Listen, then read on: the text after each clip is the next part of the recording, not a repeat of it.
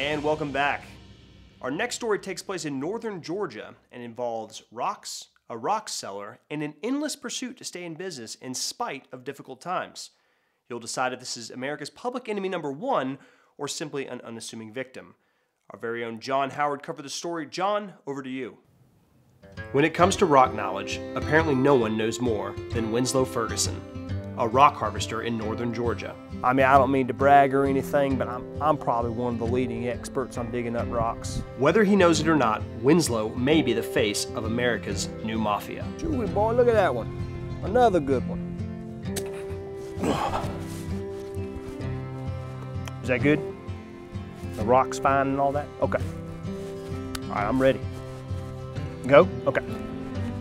My name is Winslow Ferguson, and I'm a third-generation rock seller in northern Georgia. So basically, I harvest all my own rocks in my yard, or I go to the national forest and do it, and then I try to sell them to anyone who's interested in buying them. I think like for most people, 2020's been pretty rough. I mean, ain't nobody want no rocks when there's a national pandemic going on, you know what I mean? So after struggling for a while, I was walking up from my backyard and noticed my American flag, and it's like Old Glory spoke to me right then. I decided I was gonna color some of them rocks blue, like the blue in the American flag. I got my cousin Cletus, who's pretty good with computers, to sell them on that thing called eBay. I mean, Jiminy Cricket, what you know, boy, I done sold 5 boxes of them rocks in no time. Hey, you got one of them fancy phones that plays videos? Daggone, man, you rich or something? This phone's huge. Now, my cousin Cletus showed me this video. You need some help there, Winslow? Nah, I got it. Oh, here it is, check this out. Yeah, you need to zoom in on this. Zoom in on this, ready? Now this here is in Portland, Oregon, and they's throwing the rocks that I sold to them. Can you believe it? Some group called Antifa or something like that, well, they're throwing the rocks that I supplied to them. So I think to myself, there's red in that daggum flag too. Let's make some red ones as well. Hey boy, hey, let me see that big phone thing again. Okay, all right, let me find this here one. It's still so small. Why is this so complicated? Yeah, my cousin showed this to me. Every one of them jokers bought one of my red rocks. Hey, thanks for that. You know, they were raiding the Capitol, right? What's that? They were invading the Capitol.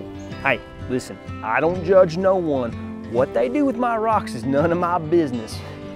But my business is doing good, you know what I'm saying there, boy? Nah, just kidding. So there's also white in the flag. Did you make any white rocks? And you done spoke the truth. I made some of them white rocks as well. And I named them Liberty Terra Rocks. You know, Terra is that fancy word for earth, so I abbreviate them my Libertarian Rocks. And are people buying these white rocks? Oh, heck no, man. I guess anyone that would buy them things has got their life in order and they ain't smashing the windows, you know what I mean? And lastly, I made these Constitution rocks, where I literally wrap the Constitution around a rock and I call it the Constitution Rocks. So are people buying these things and smashing big windows or something? Now, I sold a few to some people, but I heard they just throw them right out the window. You know, throw them at their friends when they're acting stupid, just chuck it out the window and hit them, you know, right in the head.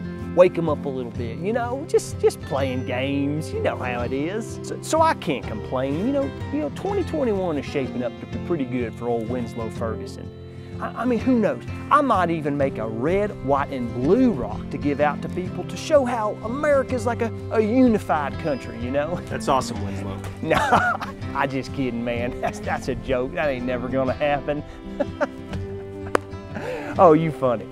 Winslow Ferguson, perhaps the smartest fool in 2021, and hopefully not the personification of things to come this year.